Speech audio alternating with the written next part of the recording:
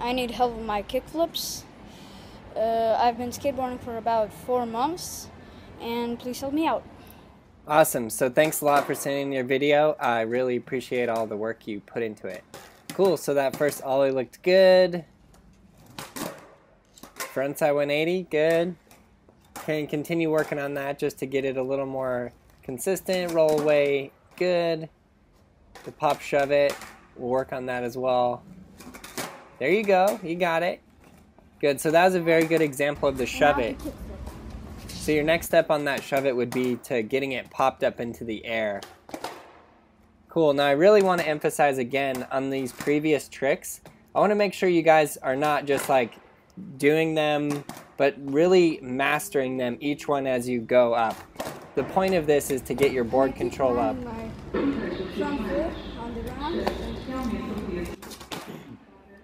Get your board control up so that the point that you hit the kickflip, you already are so good at putting the board where you want it to go that you can just handle it, no problem.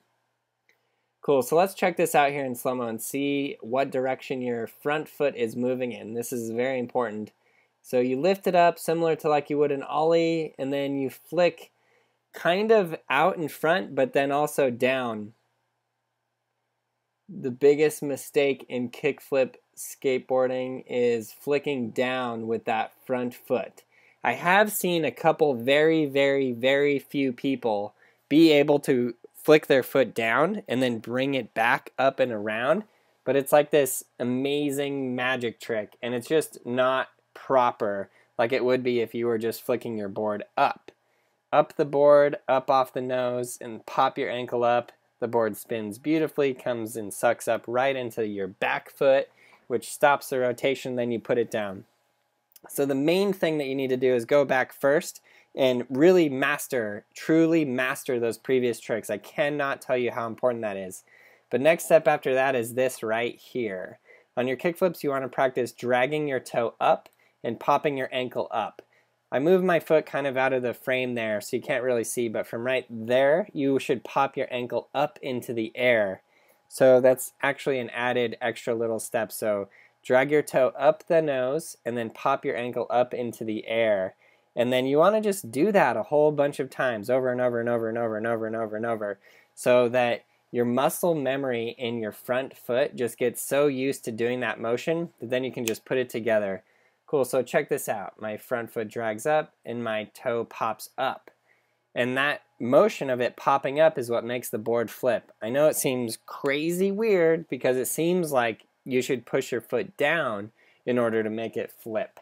But that is the exact opposite direction because you don't want your feet to go down, you want them to go up. After all, you're jumping up into the air. Just like an ollie, you drag your foot up the board.